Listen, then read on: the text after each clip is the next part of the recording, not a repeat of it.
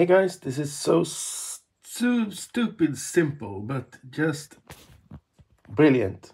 Because if you have one of these old RolandED PC-300 USB controllers, you cannot use it with computers anymore, but what you can do is that you can use it with synthesizers. So for myself, I was thinking about connecting it directly to my Behringer 2600, and having it as a ARP 2600 keyboard.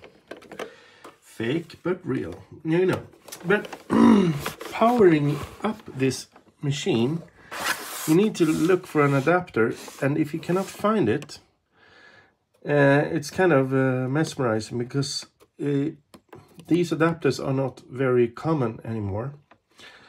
And I was trying out with my set of adapters that I have lying around, but then then I found out the solution. It's so simple, but still, if you have one of these, you have had some iPhones and stuff over the years, right? What's this? Some crap on this one. So here, and connected to this one. I don't have a holder for this now.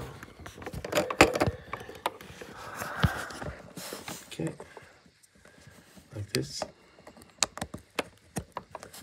Right, on the other end of it, the usual common, very old USB cable, like this.